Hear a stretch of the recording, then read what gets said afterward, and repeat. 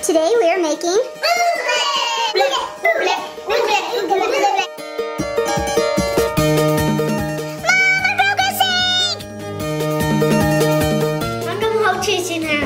For this experiment you need is cornstarch, water, and food coloring.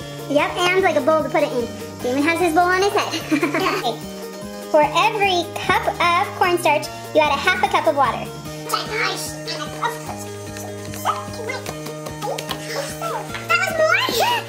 more? So let's not add that much for this. Alright, so then you stir it with your hands. It's so foamy. Yep, so keep mixing it. Oobleck, oobleck, oob. Oh! It's a goo! It's goo! Exactly, so keep stirring. Yes, make a bowl. Oh, this stuff is cool. Isn't it cool? Mix this like bowl. Okay, so yeah, make the ball and see what happens. Now let go of it, stop touching it. It falls. Oh my God. So, you can hit it, but then you can pick it up and turn it into a ball and Melt. Let it melt. It's like Frosty the Snowman. look. I need that milk. Oh my, you should try this. This is so cool. It's the funnest one yet. Okay, just cornstarch and water. It doesn't sound like a very interesting experiment, but it's the coolest one yet. Look, I made a perfect ball. That was awesome. Did that one again? See my ball. My ball's melting. I wonder what happened if we mixed mine with ours.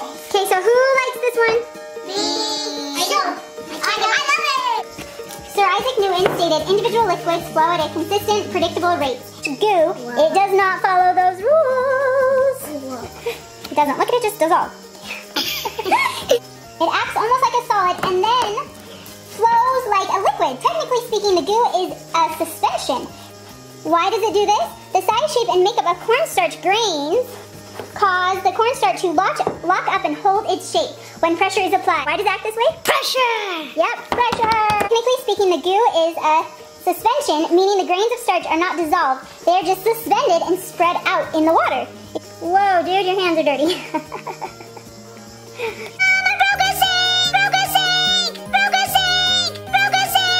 Just kidding, but if you do, don't oobleck down the sink, it will. How we recommend cleaning your hands is in a bowl and then dump all of this outside because it really will ruin your sink. So dump this outside, you can dump it in garbage, but do not down the sink.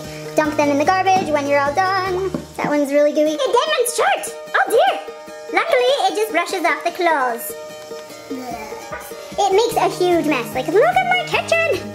But to clean it, it's really simple. It just like comes off. Just get it wet. Have fun making your own oobleck! Whoa, whoa, whoa, whoa. Yeah, because this is stinking punch it. Doesn't go through, but if you let your hand sit on it, look at that. Thanks! You are gonna have so much